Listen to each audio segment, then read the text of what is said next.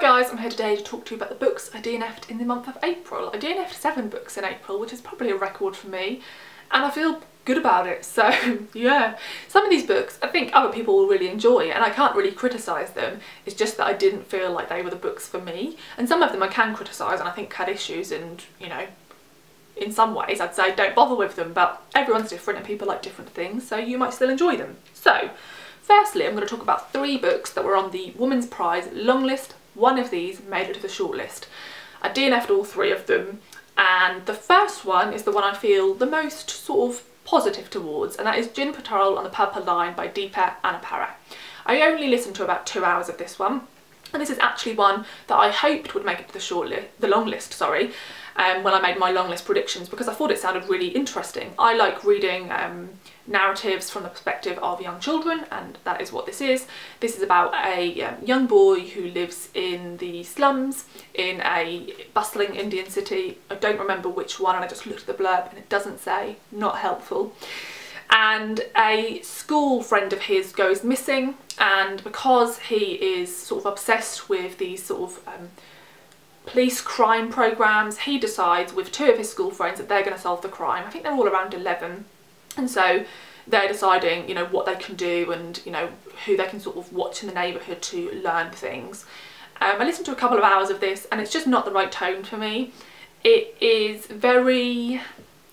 felt very comical, very, you know, it's dealing with difficult topics, but it felt like it was dealing with them all in quite a like jovial, comical, tongue-in-cheek way. These children are obviously making really silly decisions. They're not really understanding what they're doing, and I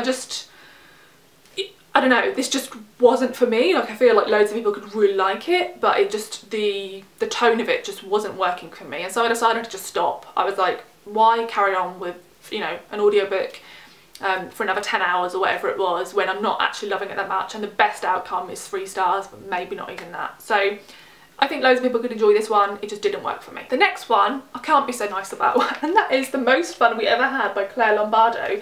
And actually, when I DNF books this early on, I don't usually mention them, but I'm going to mention it because I had issues with this one. I read about 50 pages of this and I was thinking about going back to it. Picked this one up at the end of March actually, and then in early April I was like, who's kidding, I'm not going to read this one, it's just pissed me off. So you may have heard the premise of this one is we're following, I think, 3 sisters, maybe 4. They're sort of a middle class white family in America, and there is a family secret that has arisen sort of about, I think one of the sisters gave her son up for adoption, and he has got in touch with one of the other sisters and all this stuff, and that, you know, you're told that right at the opening.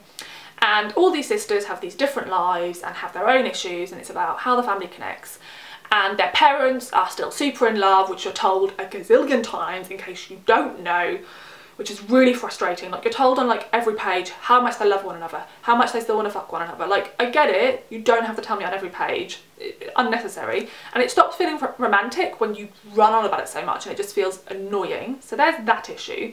My second issue is that, and I guess, you know, partly this is to do with what's going on currently, but I sort of started it and just felt like, with what's going on in the world right now, do I really care about these privileged, middle class, white people?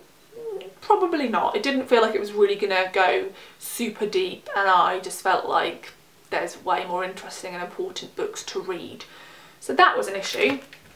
However, the biggest issue, I probably could have carried on and given it more of a chance, because I like family dramas, regardless of the class or the race of the family. I enjoy family dramas, and so I probably would have carried on. But this is on page 6, and I still read a bit past this, and I just couldn't get past it because this type of writing kept coming up. This is when the 2 parents are having a little smooch in the garden behind a couple of trees. But of course they saw all 4 of the girls watch their parents from disparate vantage points across the lawn, each alerted initially to their absence from the reception by that pool, a vestigial holdover from childhood, seeking the cognitive comfort that came from the knowing, the geolocation, the proximity of those who created you, those who would always feel beholden to you, no matter what. Each of their 4 daughters paused what she was doing in order to watch them, the shining, unfathomable orb of their parents, 2 people who emanated more love than it seemed like the universe would sanction. I mean, what the fuck is that? It's awful. It's so badly written. And when I read a paragraph like that, I just think, what was the editor doing? The editor should have just said no, no, and no. You use so many unnecessary long words to describe something which just isn't complicated. They've seen their parents get off with one another. You could have written about how lovely and warm that is. We didn't need geolocation and all. Unnecessary. And also, it's just making something that's really like not a big thing into something really like, oh my god, it's awful. The writing continues like that. I couldn't bear it, so I DNF this one, and I don't know why I made the long list just based on that poor writing alone, so there's that. So this next one made the short list, and that is Dominicana by Angie Cruz. I feel pretty ambivalent towards this one. I got about a third of the way through when I decided to DNF it. So I'm sure you've heard, but this is about a young girl in, I think, 1970s, 1960s, and she is 15. She gets married off to a much older man in the Dominican Republic, and he takes her to New York, and the reason she marries him is because he is more wealthy than her family in the Dominican Republic, and he wants to build on their land. And so it's sort of a business transaction, like, you marry our daughter and take her to New York and hopefully bring us there eventually, and we'll let you build on our land. And so quite early on in the novel, she gets to New York and he sort of puts her in this not very nice apartment and says, don't really leave the apartment, you have to eat the same horrible food again. And when he does come home, he's abusive, he's not a nice man. And you're following Anna's story as she tries to find her feet in New York and I guess eventually make some sort of life for herself. Now firstly what I'll say, and this isn't a criticism of the book, this is a criticism of the publishers, the blurb tells you so much about the story. I got a third of the way through it, which is around 100 pages, and there's loads of stuff in the blurb that hasn't happened yet. So I don't know why they do that, like basically tell you everything about the ending in the blurb. Unnecessary. But my issues with this book, firstly, a big issue I had was the grounding of this book historically. As I said, this book is set in the 1960s, and my knowledge of sort of the 1960s in the Dominican Republic is poor. Like, my knowledge of what was going on politically at that time is poor, but obviously my knowledge of what was going on in the US at that time is better. I say obviously, it shouldn't be obvious, but it just is better. And I felt that, you know, she gets to New York fairly early on, and okay, it's maybe hard to ground this historically because she spends a lot of the time just in the apartment, but I didn't think Angie Cruz did a very good job of letting you know what historical period you were in at all. So what she decides to do is make it so that the apartment overlooks the building outside which Malcolm X was shot and killed. And it feels like such a flag, like, guys, I know I'm not making it very clear about where we are in time, so I'm just going to make sure that Malcolm X gets shot outside so you know what year we're in. It's just bad, like, I thought it was really badly done. I also felt that the writing style was just the writing style, like there's absolutely nothing special about this writing style. And that is different tastes for different people, right? I like lyrical writing style with lots of character depth. I didn't feel like I got that.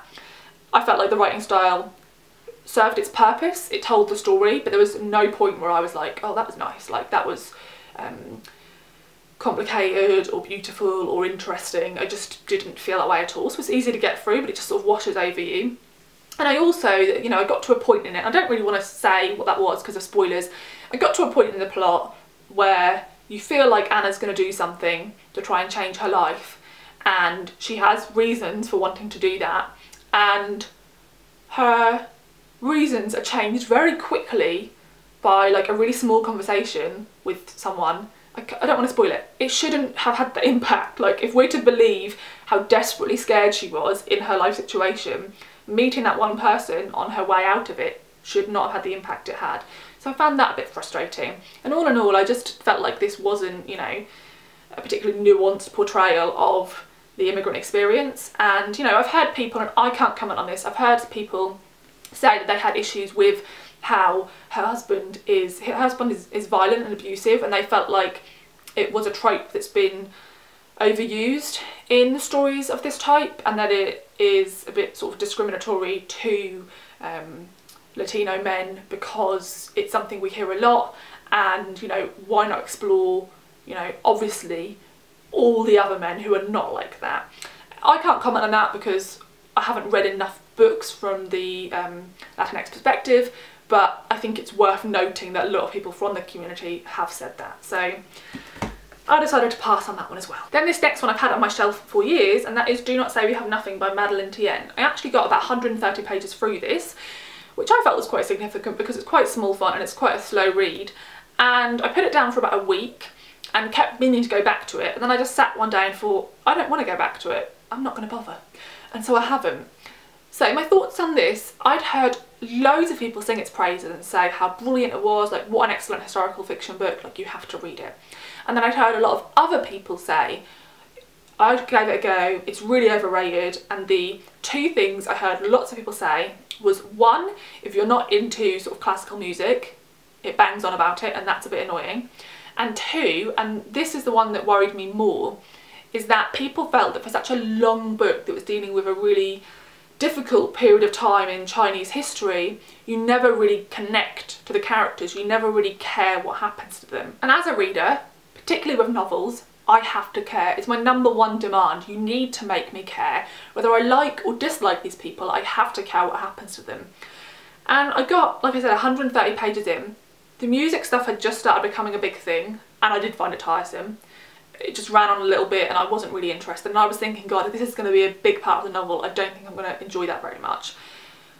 But more than that, I just didn't care about any of the characters. You know, I was being told all these people's stories, but actually I still didn't believe they were any more than just people in a novel, and I didn't care what happened to any of them, which seems like an awful thing to say, bearing in mind, you know, the period in history we're dealing with here. So I came to the conclusion that I could probably force myself to finish this book, and I'd probably read it over quite a few weeks, just dribs and drabs here and there, and maybe I'd give it 3 stars, but maybe I'd give it 2.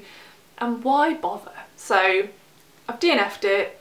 It's a book I've had for a long time and had high hopes I would enjoy, but it just didn't work for me. And again, this is going to be reader taste. Some people don't feel like they have to connect to characters as much, or maybe some people will read this and feel like they do connect to characters, and I guess those people are just different types of reader to me, but this one didn't work for me. Next we have a short story collection, and that is The Sing of the Shore by Lucy Wood. I've read both of Lucy Wood's previous books. One is Diving Bells, and that was also a short story collection, and one is Weathering, and that's a novel.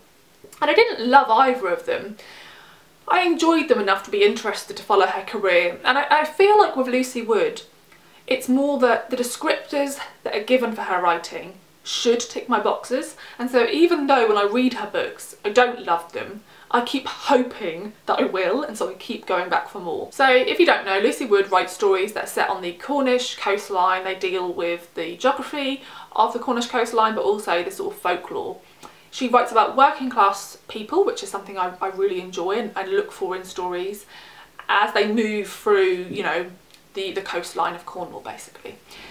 I read 4 of these stories, which is about 100 pages in, and I just felt the same way about all of them, which was meh.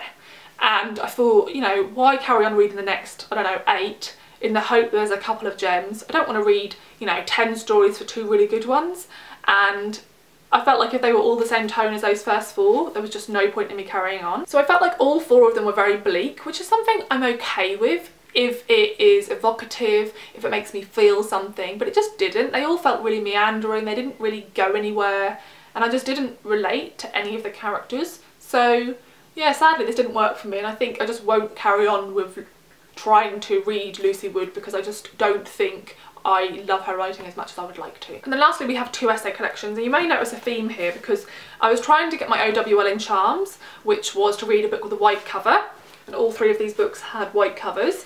I didn't get my OWL in charms because I DNF'd all the white books I owned that I hadn't read yet. So, sad times, but you know, I didn't want to carry on reading books I didn't like just for an OWL. So the first one I DNF'd is an essay collection called An Arrangement of Skin by Angie. I bought this a couple of years ago, and in all honesty I bought it mainly because I really liked the cover.